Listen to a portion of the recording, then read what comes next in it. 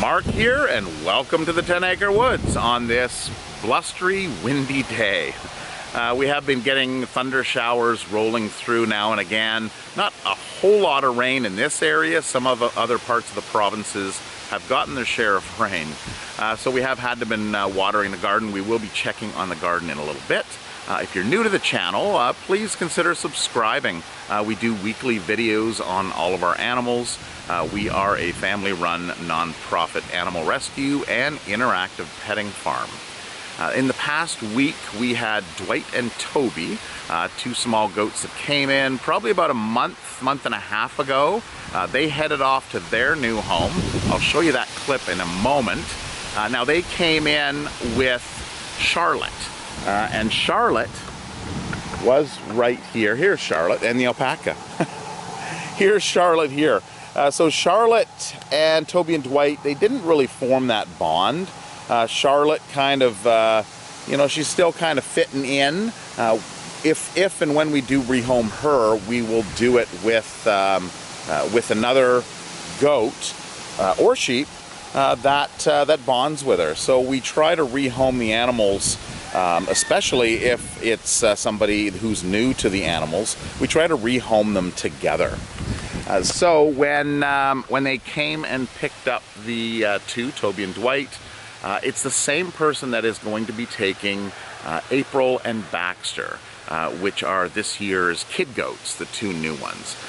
And they'll probably be going to their new home, I'm guessing early August, in around that time frame, along with the other 4 kid goats from this year. So I'll show you the clip where Toby and Dwight headed off. I just wanted to add a little bit. The woman that came and picked them up, she talked about picking up some supplies, picking up oats, and oats with molasses, also known as 60-30-10. You want to be sparingly on that. Whenever giving grains to animals, especially ruminant animals like goats and sheep, they can develop bloat by eating too much. So using it sparingly, using it kind of as a treat form to call them in works well, but only ration it to maybe you know, a quarter of a cup or an eighth of a cup a day. They should be eating their hay, their fresh forage, and the grains as a treat. So here's that video of them leaving the farm. I was pruning the trees. They're like totally into trees now. We have walks. Their whole Good. area is just bush. Good. Well, and I mean, when it comes to food, guess what? They don't get anything but grass and greens and grass. So, I mean, I was thinking it afterwards. I'm like, well, what am I going to give her? See, and we managed to get to PV Mart today. Okay. So we got a bag of rolled oats and a bag of barley. And one of them has molasses. Very little. Just like little amount, all like probably Use it for training. Use it for, you know, It's here, treat. you know, yeah. And there's like more in the winter time that they'll Yes. eat more of it, Yes. right? Yeah. Yeah. Yeah, it's a very sugary one with the molasses. Yeah. Okay. We have a lot to get for 2 days. Well, and I have a feeling that it might be earlier for the others. Cool. I'm ready. I might stop goat yoga A little sooner. earlier. They need more hands-on, and goat yoga's just not filling up this year. So let's go like this. Just pick up the little. Do you want me to grab Dwight? Yeah, she just wants Toby. Dwight, they come in as a package. Bros gotta stay together, man. He's like, I'm still eating. I'm good. Grab this stick. Okay, he's heavy though. Come on, Toby. Come on, Toby. Come on. Where's your mommy? Where's your new mommy? That's so cute. Hey, keep her happy. Get that tree and we're gonna go. No, lower breath. Gotta go for a car I wonder how they're gonna do it. They were fine in the car on the way here. Come on, baby. Come here. Yeah, no, we've gone too far. All right. Don't get Dwight. Are you gonna come home with me? Hi, finally. I just finished cleaning out the van and all the goat poops. Oh, they fit perfect.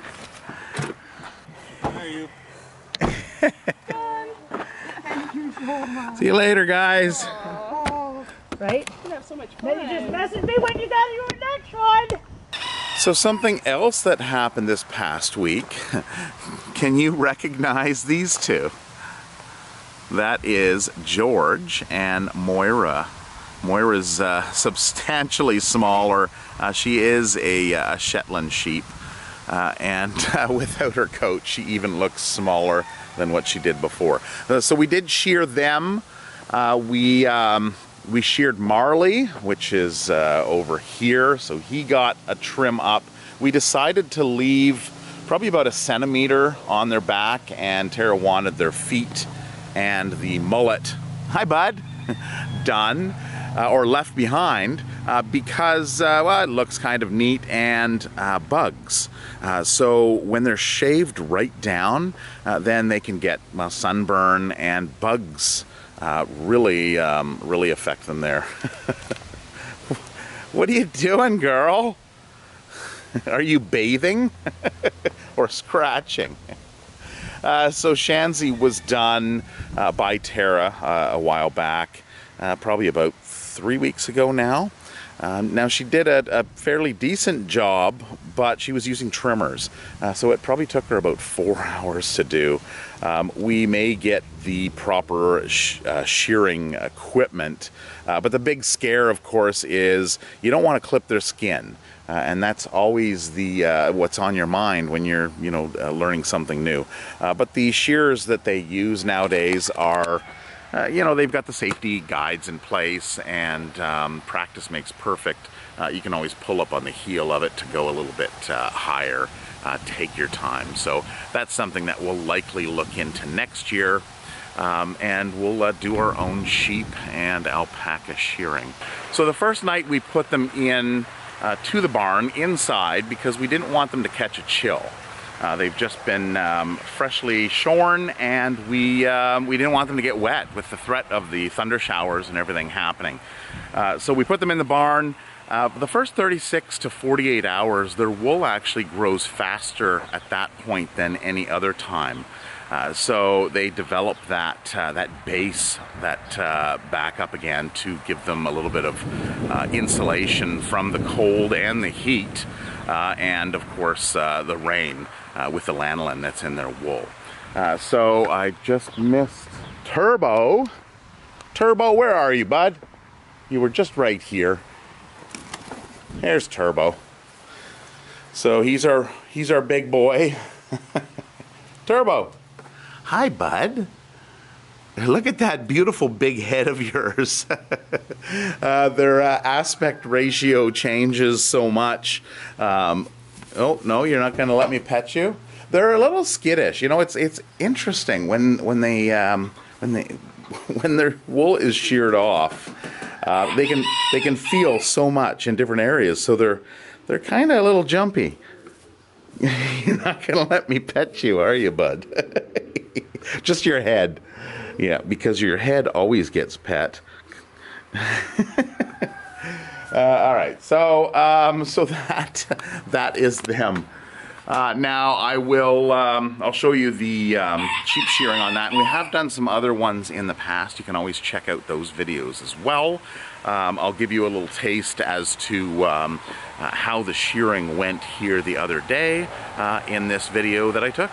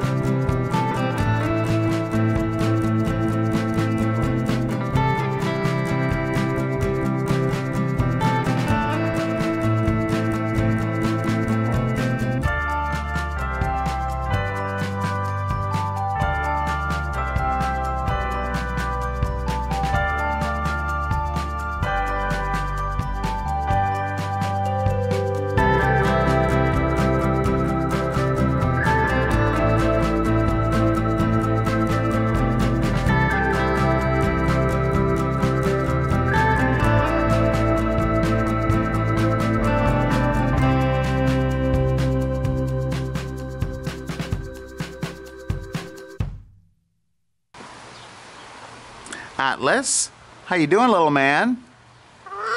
Yeah? Is there going to be some new animals that come in today?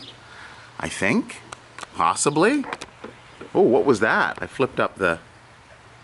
I flipped up... What is that, a reflection? Oh, that's funny. You're just like a cat, I guess. What? I'm leaving. I'm going this way. So something else that's the last couple videos I showed Petey and Piper. They were in the pond eating the duckweed. Of course, the ducks have been eating the duckweed as well, and they are making some progress in cutting it down.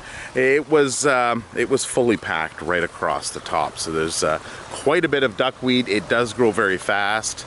I was a little skeptical when Tara put as much as she did in, because I know how fast this duckweed can grow. So it is clearing off, it's not getting as thick as it was before, now that Petey and Piper have been helping the ducks eat that duckweed on the pond.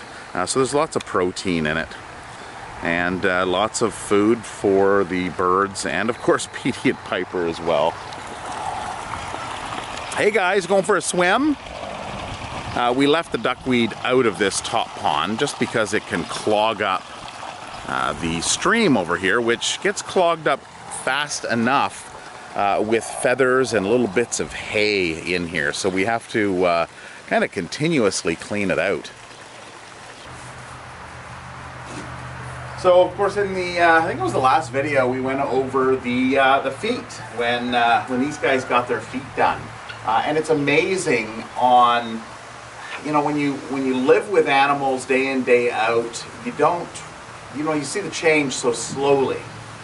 So in that last video I did, actually it was 2 weeks ago I think, I put the footage from last August when Daisy came in. You know, it's really impactful when you see that, because you know, she couldn't walk. She lied down all the time, 95% of the time.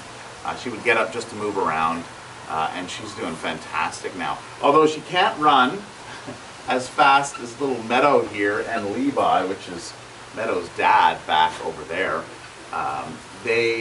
Levi came in with 2 ponies a couple years ago, and one of the ponies was pregnant, and of course I delivered this little filly last spring. So if you're not subscribed to the channel, you know, click on that subscribe button, or you can always go onto the playlist, go onto the playlist and check out, because we do weekly videos on all the animals, new animals that come in, whatever's happening on the farm. Hi, Choco. You know, there's quite a bit of stuff that goes on, and when you go back and look at the videos, you don't realize it. Levi! So if you watched the video that I put out this morning, it was for O-Light LED flashlights. And there was a scene, if you made it all the way to the end of that video, of course, these 2 came running out to see what was going on. And Levi here, being the little troublemaker that he is, started pulling on the back of my pocket. And then I crouched down, and then we kind of ended it with the perfect scene being nose to nose. So that was cute. But I guess it's eating time now. Hey, bud? All right. Oh, you. I just want to hug you. Come on. Oh, you're my little mini herd. There you are. Yeah. So they're all about breath. Like if you get down onto their level, which is important with animals, whenever you're trying to make a bond, getting down to their level, and you're not kind of overpowering and overtowering them. You're just down, you're one of the animals. So Petey and Piper aren't in their bed, and I didn't really see them. So the next place that I usually look is one of their favorite spots. Oh, don't mind me, ducks. I'm just walking by. Yep. So they usually get down here and eat the duckweed down in this area here. And then they usually go over to a quiet place. Not so quiet now because I'm walking over there, I guess. But if you can see them, there they are. So they just kind of nestle themselves in, lie in the sun and into the brush. Is that your second nest? Is that your daybed? So we haven't got to clearing this section yet, cleaning out the underbrush. What we do is we let the animals clean up the leaves. Usually they only go so high.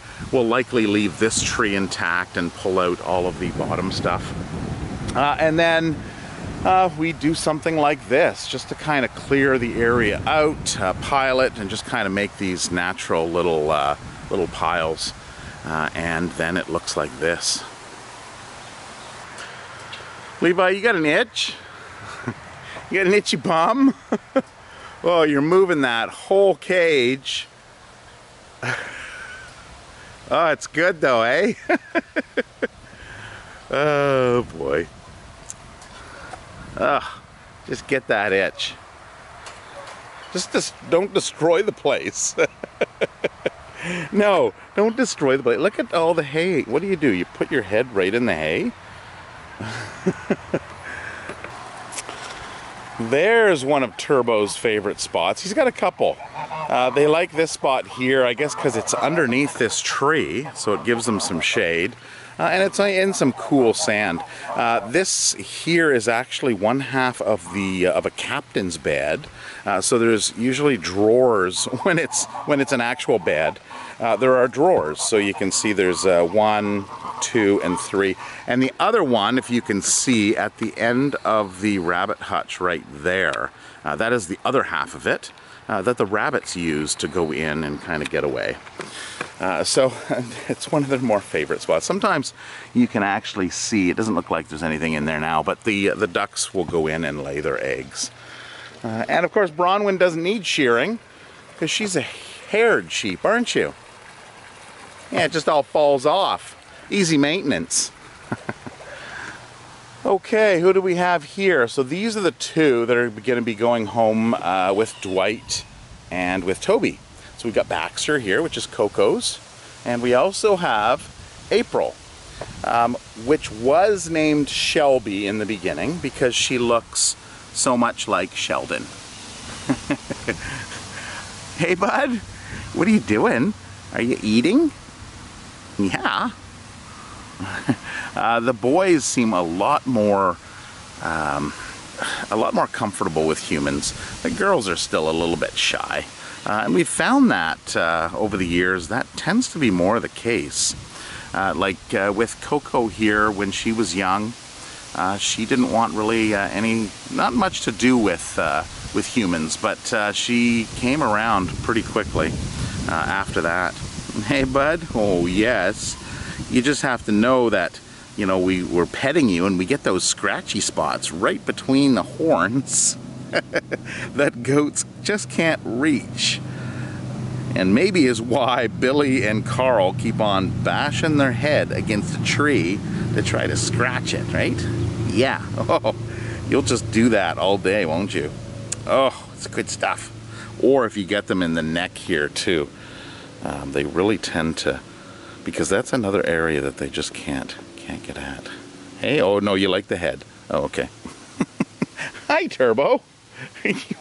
You want some of that too? Oh, yeah. Let's try April.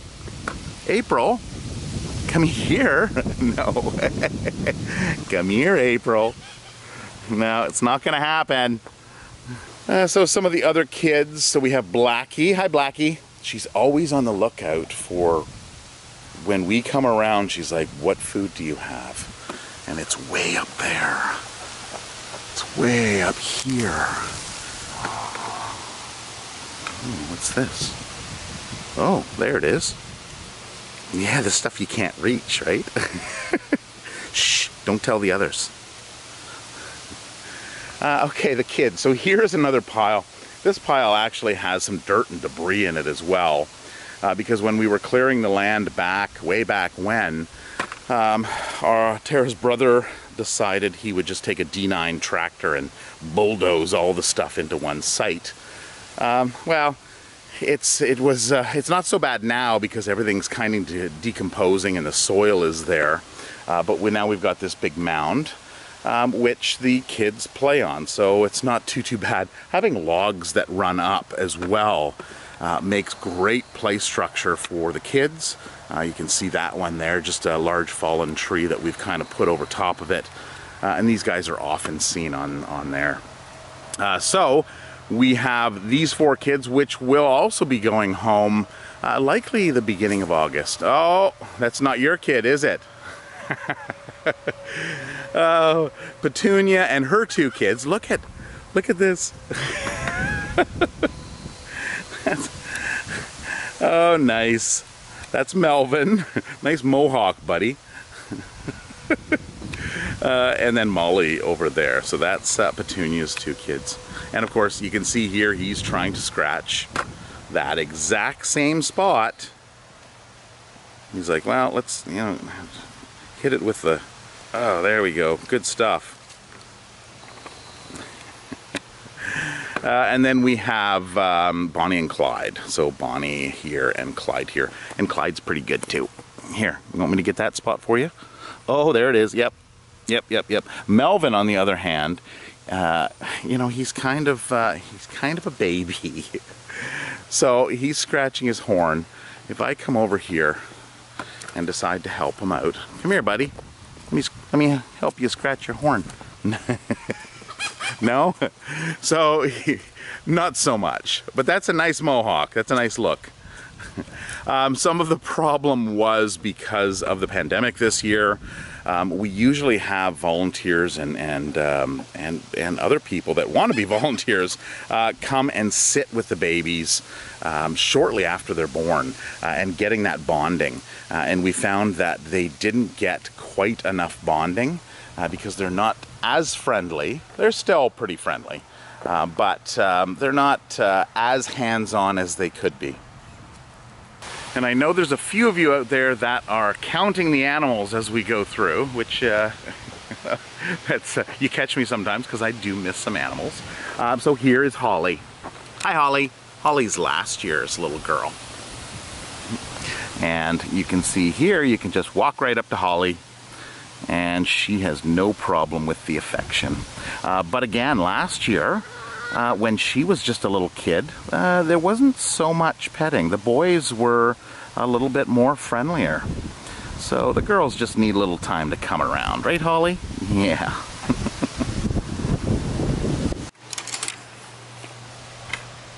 In one of the last videos, I did talk about putting some sheep and goats in this area to clean things up.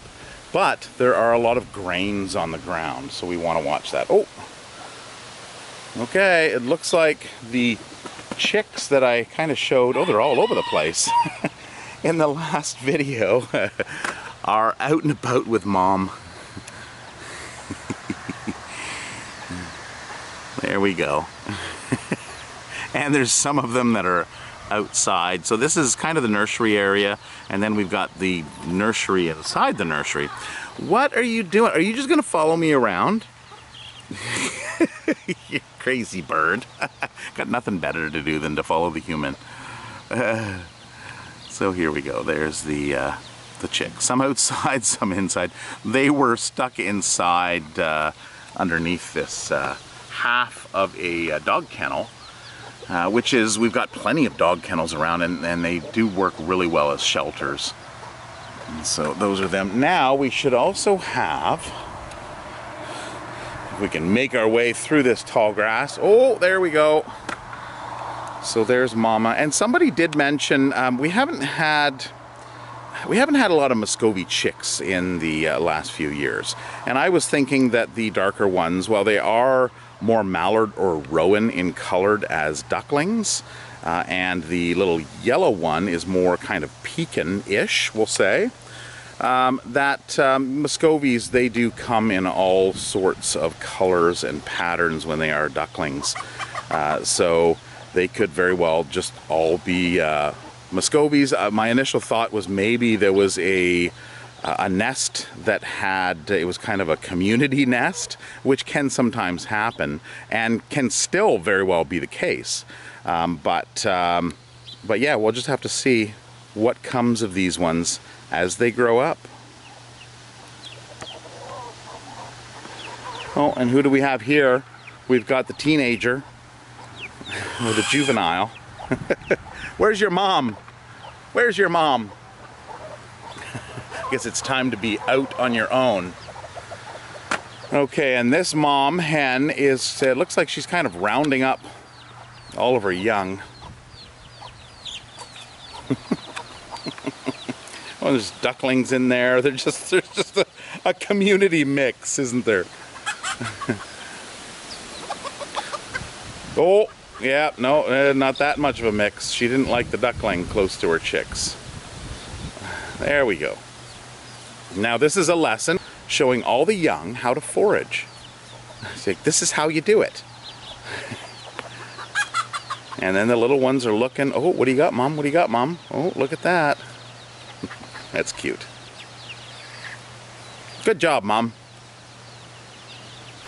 Now that Princess and Rue, which went home about a week ago, are gone from the front area, we just have Hazel here with all of her big mound of hay. And it looks like Sheldon is taking a siesta. What are you doing in there, buddy? Did you do all your foraging for the day and now it's time just to chew your cud? All right. Well, I'm sure there's some people out there that wanted to see you, Sheldon, so I had to make sure I found you. There you are. All right, so we are up front in the picnic area, and this is where Fernando's been hanging out here. And Atlas. So this is almost going to turn into a game where whenever I film, you should be able to see Atlas wherever I go. Tara's up here weeding and eating her freezy. And she has done a great job. Now, some of you might comment you should use Roundup. Well, that's a chemical. We don't really want to use that around the animals. Blowtorch, we tried to use that, and she just doesn't like to use that. And then there's all kinds of online recipes as well. She prefers to pluck them from the root herself and harvest them. I give them to the animals. So that's the good part of it. It does take some time, but we're going to have to dump Fernando out. Because since Tara is down with her knee pads on, she is down more at his level, so he tends to come over and bother her quite a bit. So we'll have to put him on a timeout.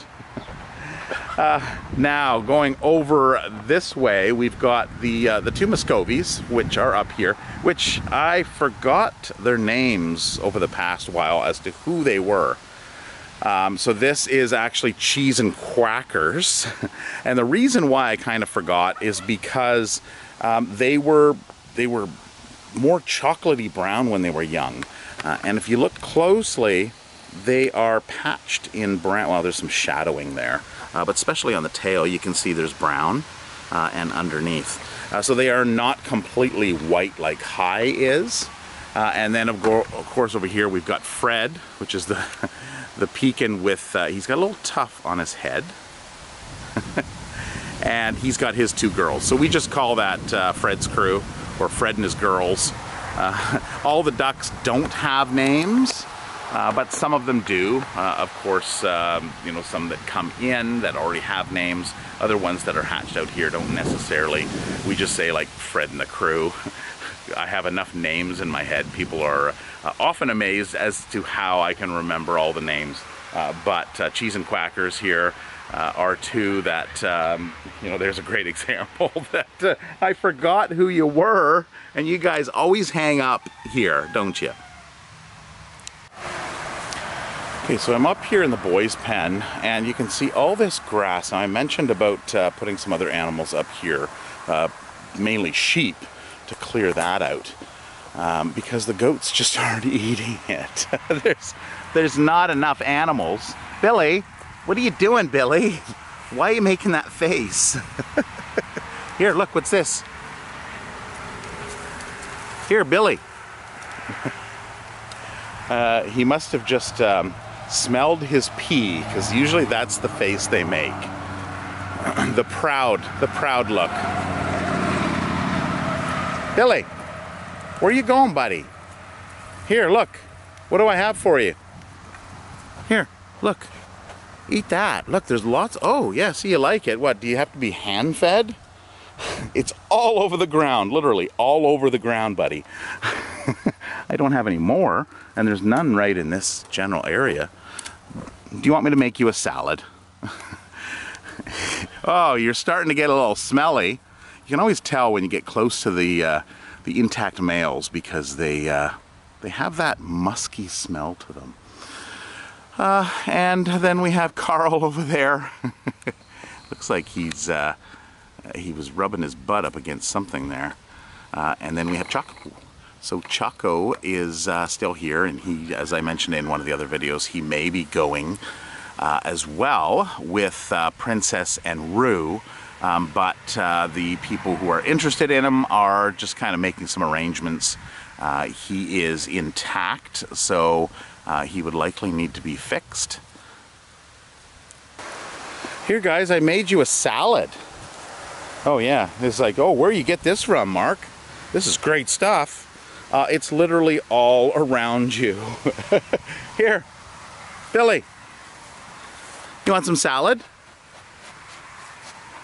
No, not my finger. All right, I'm going to give it to Carl then, if you're going to be like that. Carl, that plant did nothing to you. Here. Oh, look. Fresh green. No. No, okay. Choco, eat it. That's a thorn bush. Well, I guess maybe it's good for scratching, I suppose. Oh, male go. Oh, look. Nice.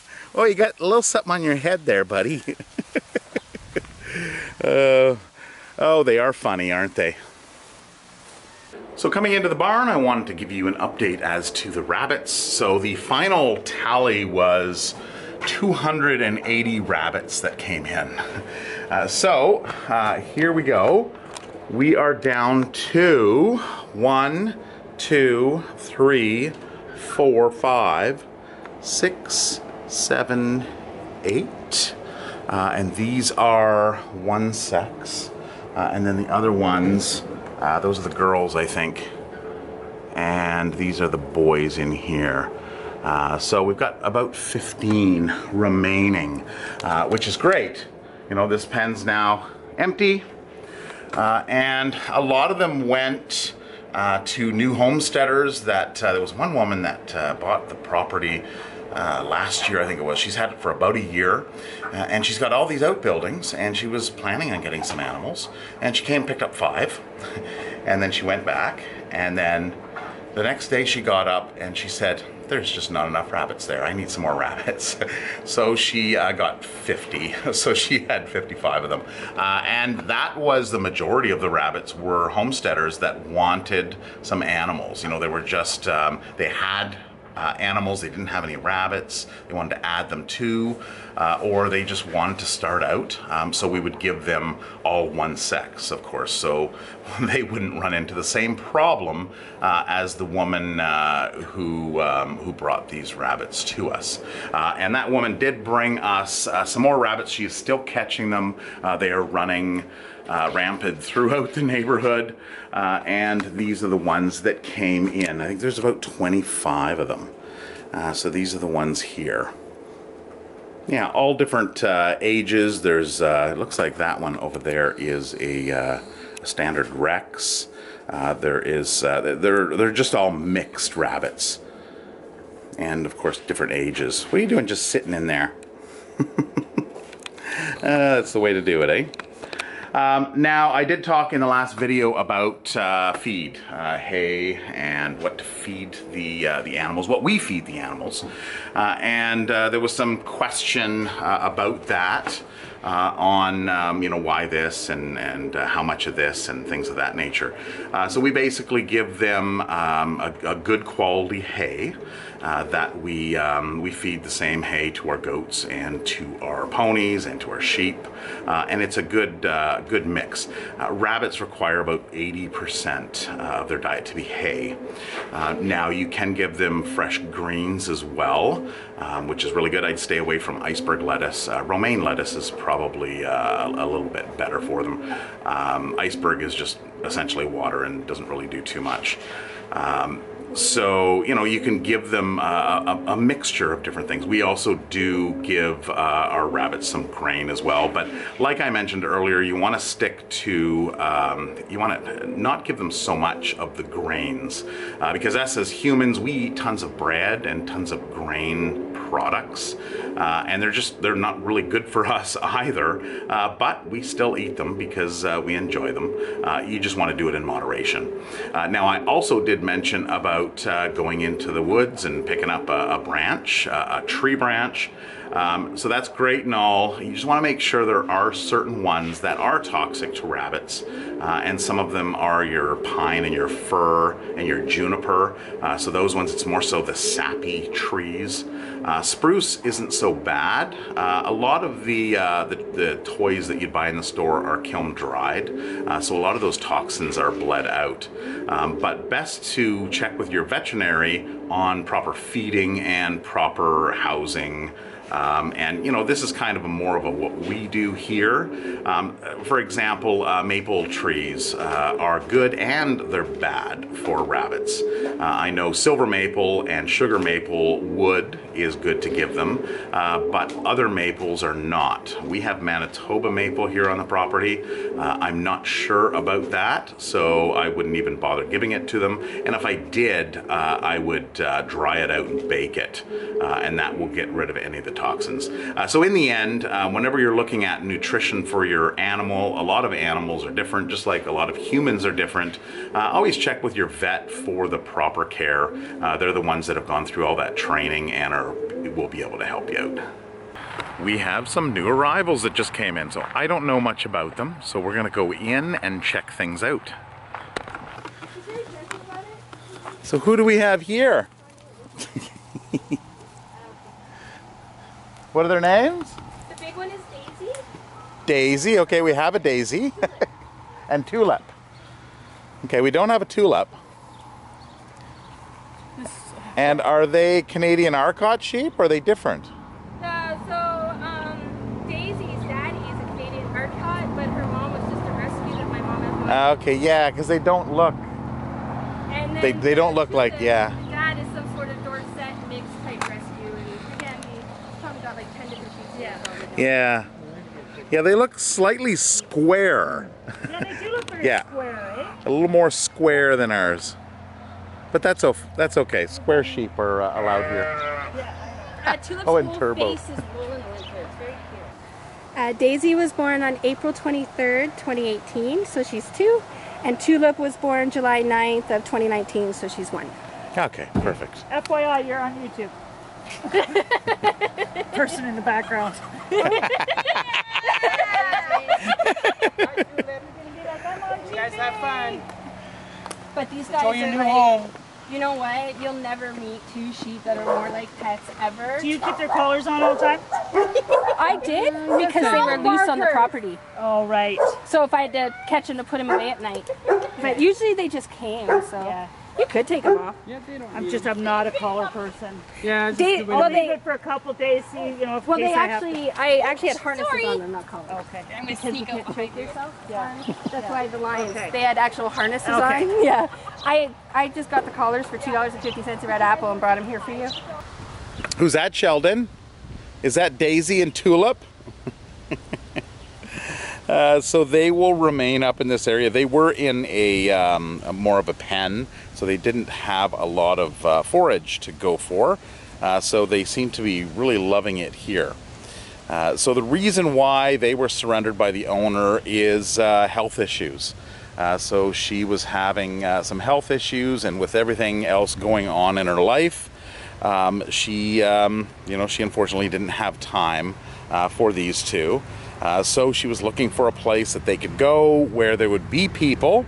And of course, we're open on weekends, and we have people that come in. So they're going to get a lot of hands-on. Apparently they were, or at least Tulip was a bottle baby, lived in the house, and her mother had sheep. So apparently her mother had Hannibal that she surrendered a few years ago, which recently passed away this spring. So I am back in the nursery to show you the other 4 that came in, which Tara has kind of locked this, so we don't get any escapees. And here they are. So do they look familiar at all? These are Sarama roosters, the same as Atlas is. So when there's 4 of them there. Come on guys, what are you doing hiding behind there? You're gonna make me climb in?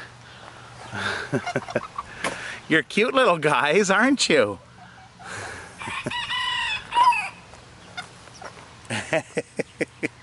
The stocky little roosters. Okay, well, I won't bother you too much, I suppose, but that's the new ones. So they are going to remain in this pen here, just until they get, they get all settled in, and then we may just put them back out again.